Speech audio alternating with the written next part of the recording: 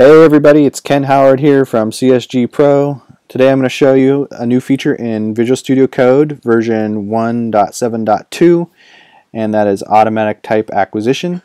In addition, I'm going to also show you the JSDoc comment format that will enhance your JavaScript to give you some type definitions. So to get started, I'm going to go ahead and initialize a package.json, and this is required for automatic type acquisition.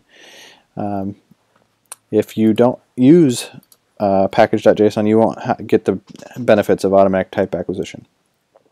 So in order to start using a definition file, I'm going to go ahead and npm install request, which is just a package that I want to use in my project. And what happens with Visual Studio Code and automatic type acquisition is it's going to see that package in my package.json, and it's going to go out and fetch the definition files from Definitely Typed. Definitely Typed is a repository for TypeScript definitions. It's a community supported repository, and it's pretty robust. So in my index.js file, I'm going to go ahead and create a const request equals require request.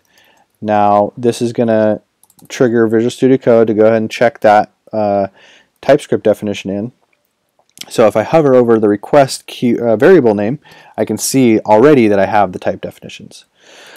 So I'm going to go ahead and I know that there's a get method on this, but if you don't know what methods are available on request, you can actually just type in the variable name and hit dot, and the TypeScript language service will go ahead and show you all the available methods and properties. So I'm going to go ahead and use the get method and pass in the URL for CSG Pro's website, csgpro.com, and then go ahead and create a callback function. Now the callback function has a set of parameters, but we're not seeing those here in any sort of IntelliSense. So I'm going to go ahead and go to definition here, which is going to open up another file, index.d.ts. So if you hover over that, you can see where it's got the file in like the library for TypeScript. So it didn't put it in our project, it put it in a TypeScript folder.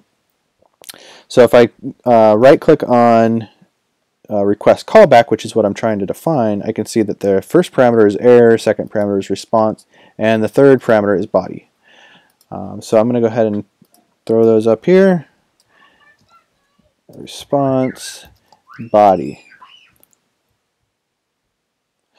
Okay, now what I want to do is log out console.log, and as you see, I can type methods, and TypeScript is looking them up as I type. So I'm going to go ahead and type in response dot, and it's going to show me what's available for response. And I'm going to do status code. Okay, so I've got two options when I type in the word stat. And I'm just going to hit tab on the first one because that's what I wanted, and then close it out with a semicolon. And now go down here to the console and type in node index.js, and I've got a status code of 200, which is exactly what I wanted. So that's automatic type acquisition. It goes out and grabs the project definition files for you, and it makes them available to you right when you start typing. So that's perfect. Next I'm going to show you the JSDoc comment format, which will allow you to add types to your code so that you can use some strong typing while you're programming. So I'm going to create a function called getLast4, and it's going to have a parameter of message.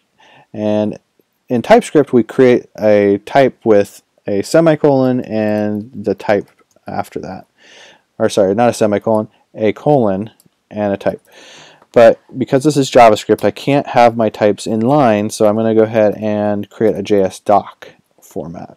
So the comment is formatted as so, param with the @ sign, and in curly braces I type in the type of what the parameter is going to be and the parameter name. So parameter is message. And I can even go a little bit further and type in some comments. The string we extract the last 4 characters from. Very verbose, but that's okay. Now if I put my mouse over message, I know that it's a type string, and then I also get my comment there. So one other thing here is we're gonna console.log this, console.log, and message.slice. So that's what we would use if this were a string. But if it happened to be a number, just follow me here for a second. So slice does not exist on a number. So if I type in slice, it's not going to give me any IntelliSense at all. So we type in string, and we're back to where this is a string, and we can use slice, and we're going to take the last 4, and that's it. So save that. Let's go down here, get last 4, and show me last 4. Now we'll expect this to show 4 in the console. I'll go down here, type in node index.js, and it shows me the last 4. Perfect. So we know now that this function getLast4 has a type with a parameter of type string, and it also shows you the return type. I don't know if you noticed that, but the colon void at the end of that shows you that the function does not have a return type, so it exits silently. So that's it. That is automatic type acquisition and JSDoc format. You can use these today if you're using Visual Studio Code 1.7.2 on a JavaScript project. I highly encourage you to use it, and if you have any questions, you can reach out to me, leave some comments below, or you can reach me on Twitter, Ken Howard PDX, or on GitHub, Ken Howard PDX. If you like this video, please share it with your friends, and I hope you enjoyed it. Thanks.